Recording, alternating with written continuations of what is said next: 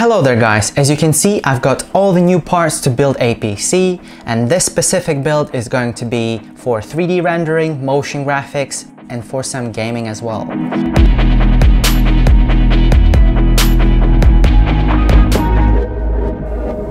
And this is going to be my very first attempt at doing this pretty much from scratch on my own.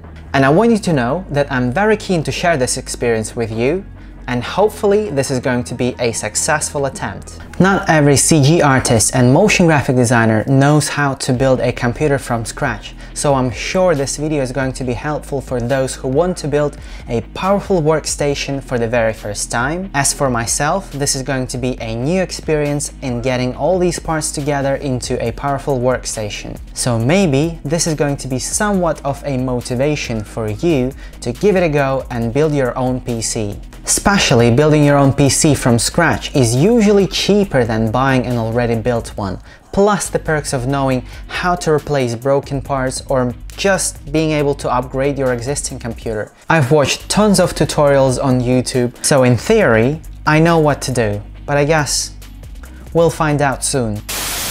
Today I have Thermaltake View 51 for a PC case, extra fans for better PC cooling, Corsair 1200 watts for power supply, Trident Z RGB, and in total it should be 128 gigabytes of RAM, thermal paste, SSD. For CPU there is AMD Ryzen Threadripper 3960, Asus ROG Strix LC360 for my CPU cooling. For motherboard there is Iris Extreme TRX 40, and for GPU there is RTX 3090 MSI Supreme X Edition. One thing to notice before you start building your computer is that every part needs to match. For example, not every CPU will fit into every motherboard.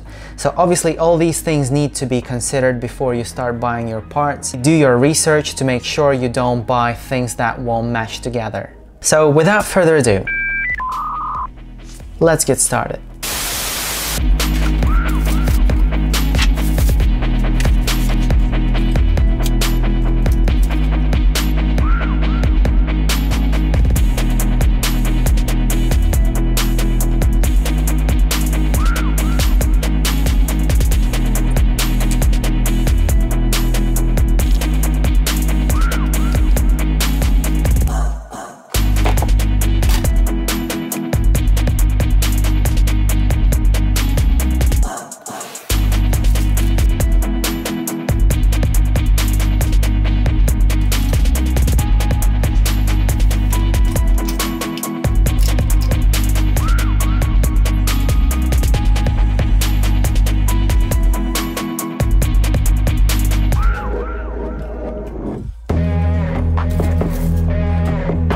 So finally I managed to put everything together.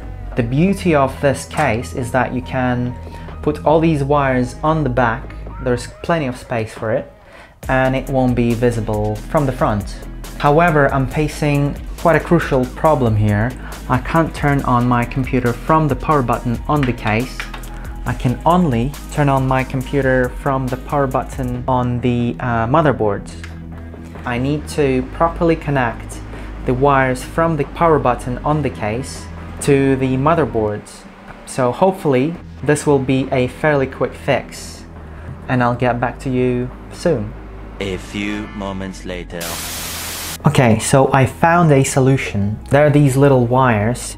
They're connected to a power button on a PC case, and then I found this adapter which came with a motherboard. I connected these little wires to an adapter and then all the way to a motherboard on the other side, and it worked. So here's a power button,